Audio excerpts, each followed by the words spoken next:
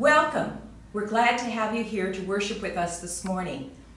During this time of distancing, when we aren't able to be together and to see each other, I hope you are taking the opportunity to call your friends and check on them. And while you're calling them, you might invite them to join us for worship on Sunday mornings. You can find us on YouTube or on Facebook. So now let us begin our worship service. Hello, I'm Mark with your prelude.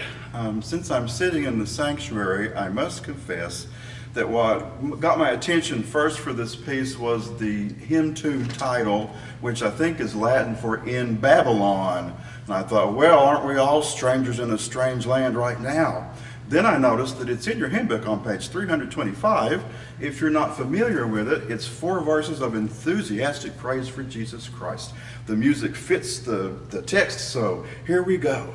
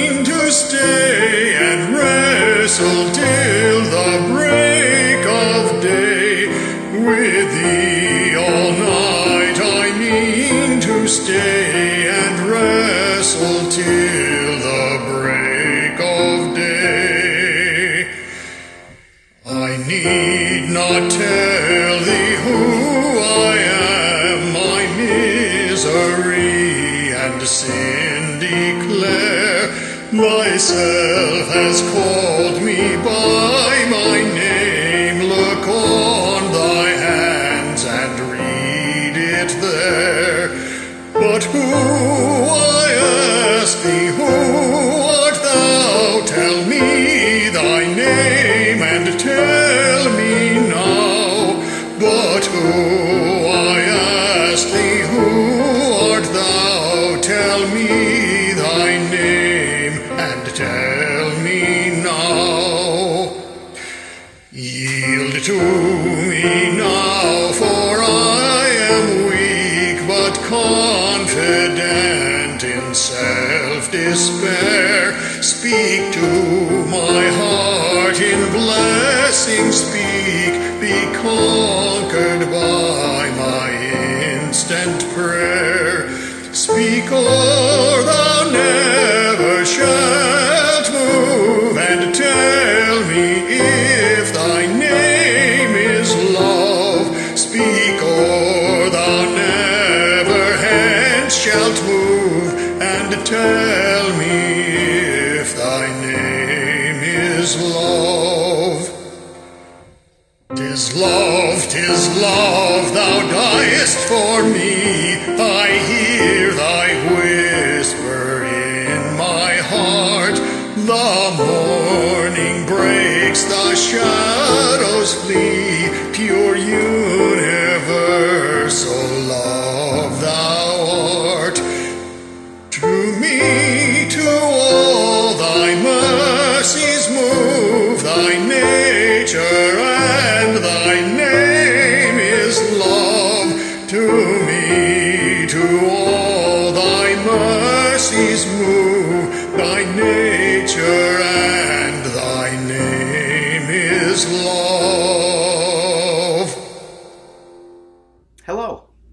name is Terry, and I welcome you to Time with Young People.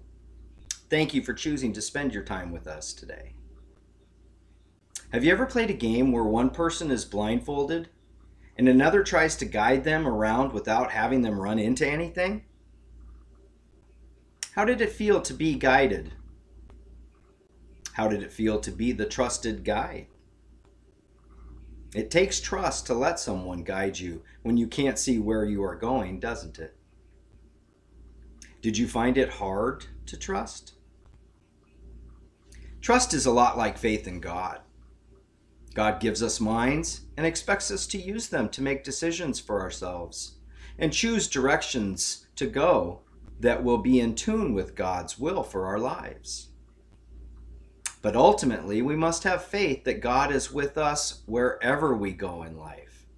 Whether we are doing what God wants, or whether we make poor choices and stray away from God's loving will, we have to have faith that God is with us. There's a story in the Gospel of Matthew where the disciples were out by themselves in a boat when a dangerous storm came up. They were frightened. It was very hard for them to trust that God was with them. It was a situation where it was very difficult to have faith. In our Old Testament reading today, we have Joseph being sold into slavery.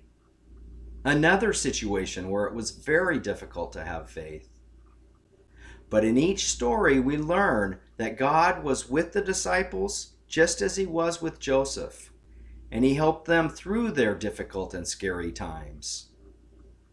God is always with us, just as he was with the disciples and with Joseph, and helps us through our difficult and scary times. Let's always work on growing our faith or trust that God is always with us. When we do that, it's easier to share God's great love with others. Practice that trust. Thanks for being here.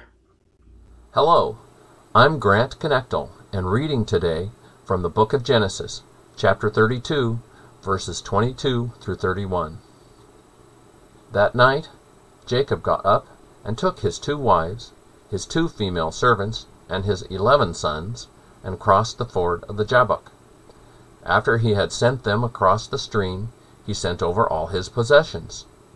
So Jacob was left alone, and a man wrestled with him till daybreak. When the man saw that he could not overpower him, he touched the socket of Jacob's hip, so that his hip was wrenched as he wrestled with the man.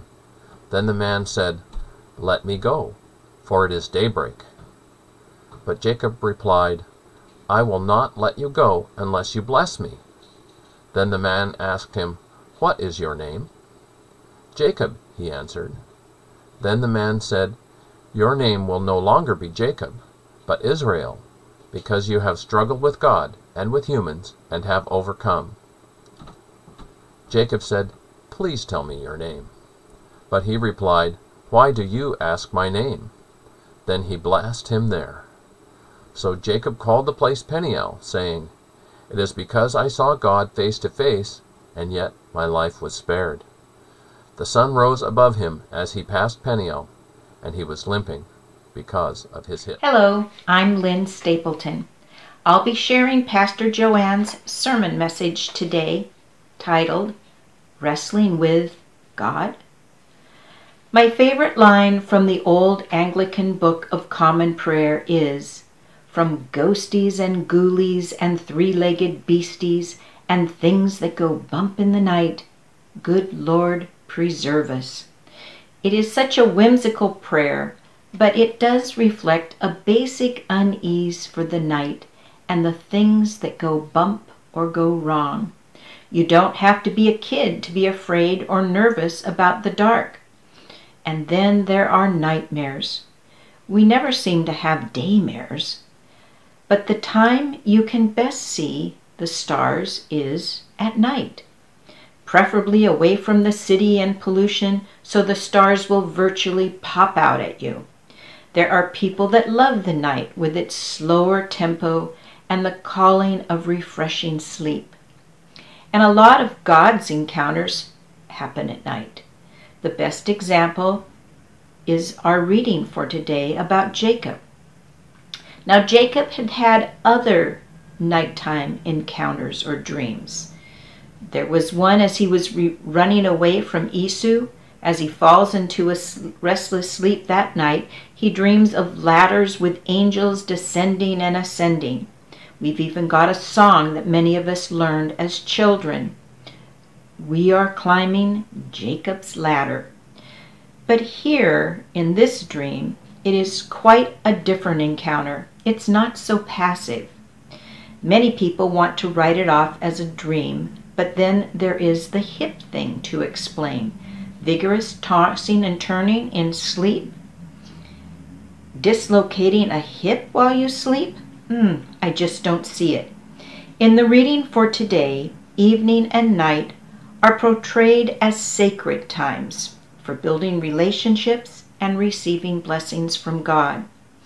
It is during the night that Jacob finds himself alone in his thoughts, wrestling with the memories of his past and current deceptions, wondering if he will be able to make amends.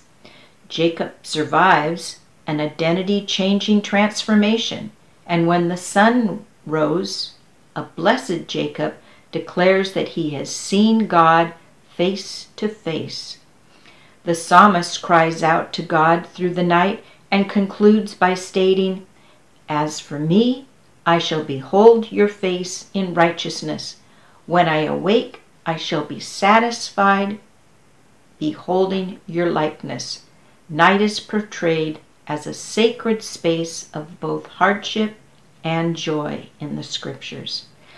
This encounter Jacob has that night is scary, painful, and yet blessed. And through the night he becomes a different person. Jacob, the heel catcher, as you may remember, he emerged from the womb holding on to his brother Esau's heel, always gets what he wants. He wanted his brother Esau's birthright. He wanted his father Isaac's blessing. And he wanted his cousin Rachel's hand in marriage, just to name a few. And he got them all, but at a cost. The cost of tricking Esau out of his birthright and blessing was having to flee from his fratricidal brother. In order to marry Rachel, Jacob had to work for 14 years and marry Rachel's sister, Leah, as well. Now, after upsetting his uncle and father-in-law, Jacob is prompted by God to return to his ancestral lands from where he fled many years ago.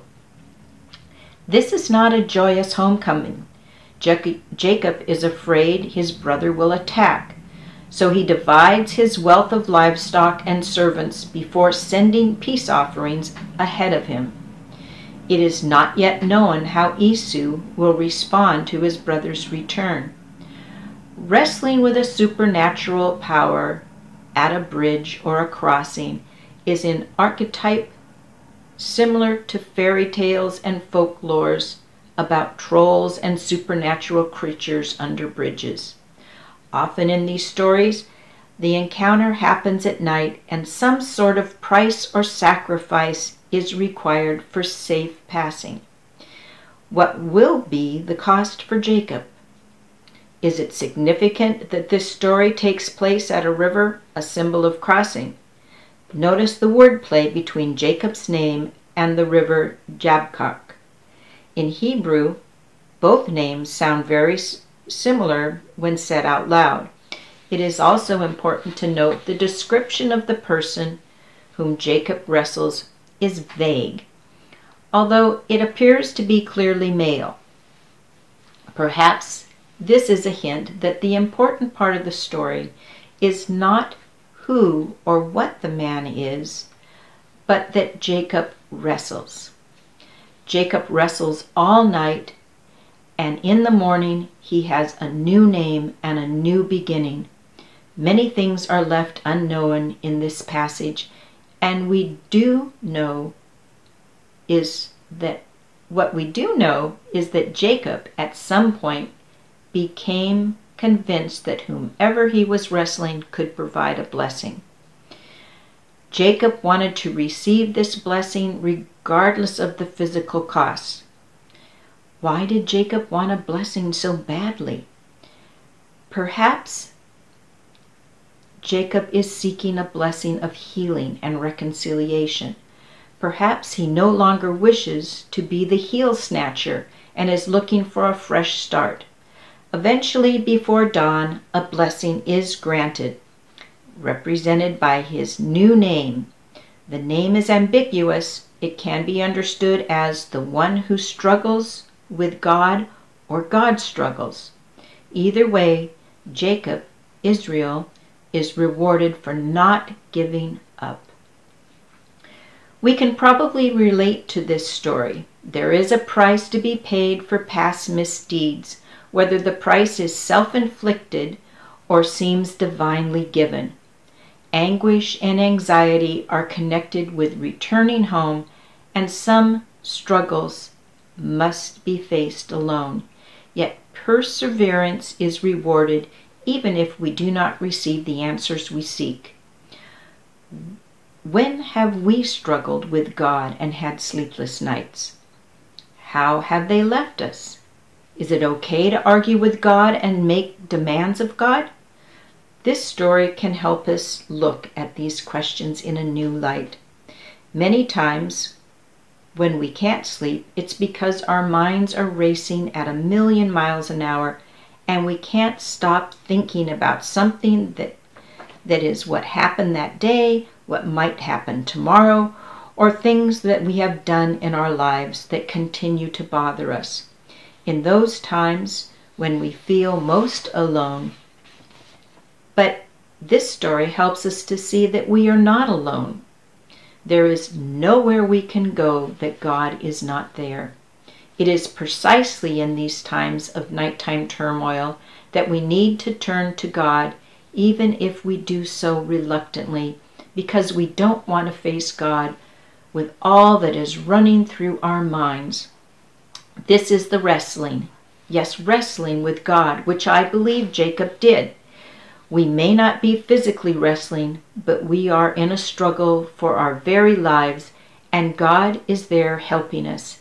And if we will let God, transforming us through the struggle. This change comes out of the deep and abiding and unconditional love God has for us. There is nothing we can do to make God love us any less. We may hurt God, we may disappoint God, but God will never stop loving us even if we feel unlovable. This is the wounded part of us that God needs to touch and maybe knock that feeling out of joint so it doesn't fit into our identity anymore. And at the end of our wrestling with God for our soul identity, our very real identity, our understanding of ourselves, we come out in the morning with a new identity and a new name, one we can truly name and claim for ourselves, beloved of God. It's not that we didn't have the identity from our birth, but now we truly understand that it applies to us in the very core of our being. So in those nights when sleep eludes us, when we feel we are in great turmoil and struggle, and we feel like we are wrestling with ourselves, know that the person with whom we are wrestling is our God, who will struggle with us to help us see our way forward, who will struggle with us until we can come out with the realization deep in the very fiber of our being that we are beloved of God, of infinite value, love beyond measure, and that this love is available to all. Listen for the whisper in your heart, "'Tis love, 'tis love," and realize that the morning has come and you are truly home, home in the very bosom of God. Almighty God, in a world of change, you place eternity in our hearts and gave us power to discern good from evil. Grant us sincerity that we may persistently seek the things that endure, refusing those which perish. and that amid things vanishing and deceptive, we may see the truth steadily, follow the light faithfully, and grow ever richer in that love, which is the life of all people, through Jesus Christ our Savior. Amen. Postlude time. Today's is by Strauss. It's from his 1001 Nights Waltzes collection. This is number 2. That seems to imply perhaps genies and such. To me, it feels more like we're at the Olympics ice skating with all that beautiful, cool ice. So enjoy.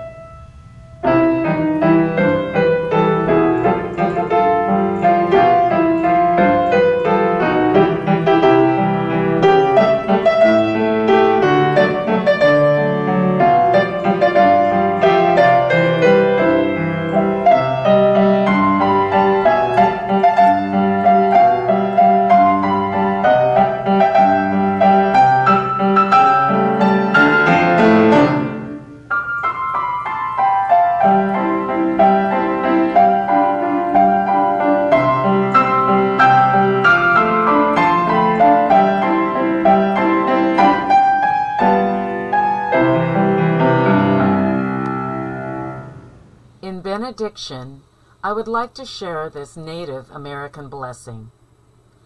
May you have the strength of eagle's wings, the faith and courage to fly to new heights, and the wisdom of the universe to carry you there. Amen.